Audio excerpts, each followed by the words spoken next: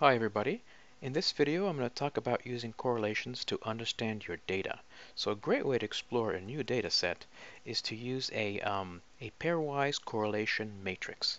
Now this is just like calling the correlation function, the core function, except it's going to build a matrix of the correlation of every combination of your variables. So if you have 10 variables, it's going to return a matrix 10 by 10 with the correlation measurements of every one of your variables. So it doesn't really matter if you have an outcome or you're looking for an outcome, or this is not even about looking for outcomes.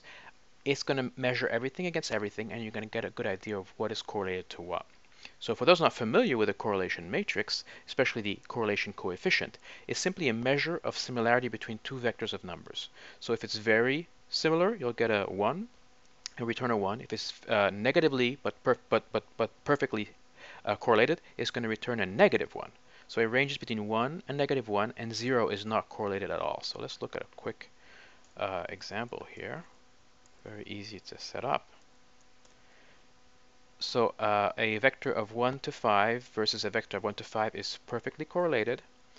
A vector of 1 to 5 versus 5 to 1 is going to be perfectly negatively correlated.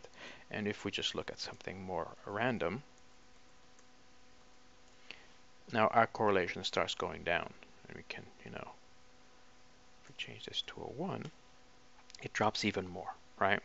So we're going to look, today we're going to look at a lot more complicated example, a more complex data set.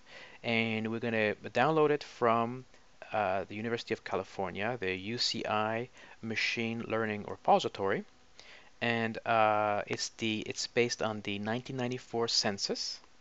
And here is the URL. Remember, all this code, all the links are on GitHub and in a walkthrough, so you don't need to copy them. Just get the whole thing from there. So here, this is the URL.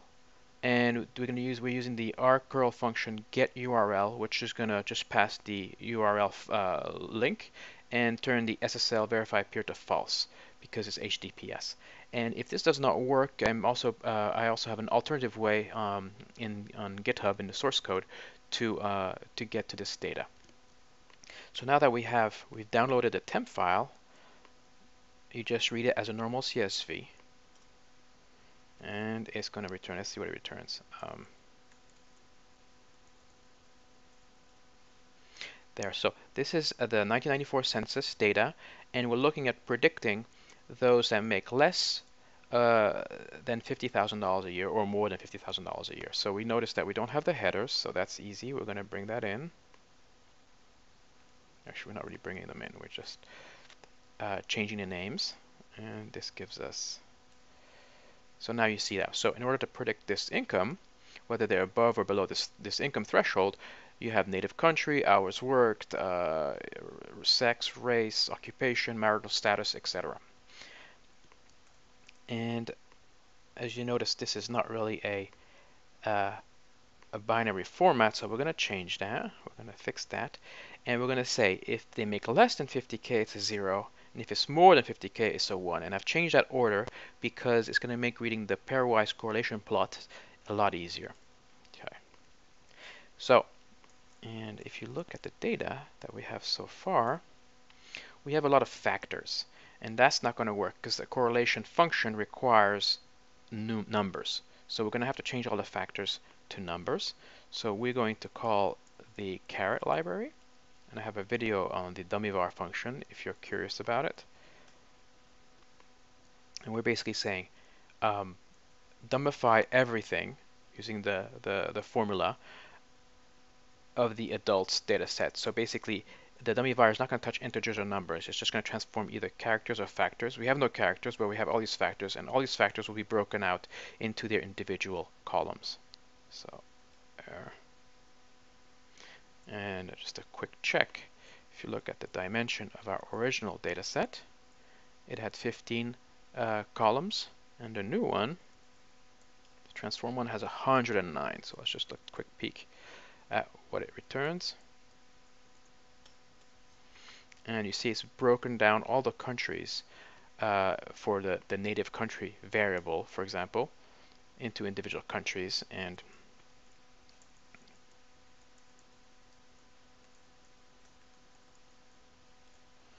so native countries was broken out, sex, capital gain, race, etc. Everything was broken out, and everything is a number. So now we can actually feed this entire data set to the a correlation function.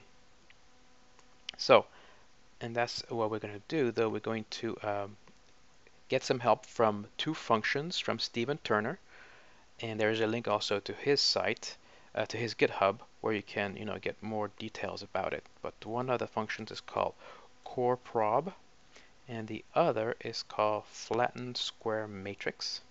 So what does coreprob do? Coreprob will create a correlation matrix and also return the p-value. So not only it's going to create a big square of each combination of your variables and return the correlation and the p-value of that relationship of each variable. Flattened matrix is simply going to take this huge square and break it down into 4 columns, a column of rows, a column of columns, and basically column names, and the correlation and the p-value. So let's just pass that in. We're going to do everything in one shot. So we're basically calling the core.prob. We're passing our transform data set to core.prob, and then we're passing that result to the flattened square matrix. And let's see what it returns. So a very large file, a lot of rows, almost 6,000 rows, but only 4 columns. So if we look at what it is basically, these are the row names, these are the column names, the correlation, and the p-value. So what this is allowed by flattening like this, the advantage is that then we can sort it by either p-value or correlation value. We're not going to use the p-values, but the correlation values. And that's what we're going to do. So one thing we could do is it's a simple sorting. So we're going to say order it by the absolute correlation value, right? So we're going to see the most correlated values first. So for example, sex female, sex male are from the same factor, 2 levels. There's only 2 levels in this factor variable. Obviously, it's a perfectly negatively correlated. This is not going to help us at all, unfortunately, for what we need. So we need to do a little bit more work in order to get the data the way we want it in a form that's useful for understanding what are the correlated variables to our outcome variable. So here, instead this time we're going to say give us everything, the absolute correlation that is bigger than 0.2, so basically negatively or positively correlated values, that relates to the income variable. And this actually returns a lot less, so I can just call it this way. And there you go. I think it's 11 correlations. And you see that the strongest correlation is a positive correlation between whether a person is married and their income. So being married is positively correlated to income. This is very related to the first one, so they kind of overlap. We don't need both. Education is positively correlated to income, meaning the more education you have, the more money you will make. And age is another interesting one, is positively correlated. So the older you are, the more money you make. Okay. So these are the variables that we're interested in plotting in a correlation matrix to understand this data further. And this is the last thing we're going to do. So I'm actually going to pull the first one, the fourth, I should probably do the third one. Basically, we're picking and choosing some of the variables. So let's go with the first one, the number, the education. See, married, husband, spouse, all related, so I'm going to skip. So let's go, then we're going to go to age and hours worked, okay, and a few more here. And we don't need both, we'll just pick one. Let's see what that gives us. There. So here are a few variables to look at. So I'm going to plot these in a pairwise, if I can spell it, a pairwise plot, and we're going to use a psych package because it has a great panel-wise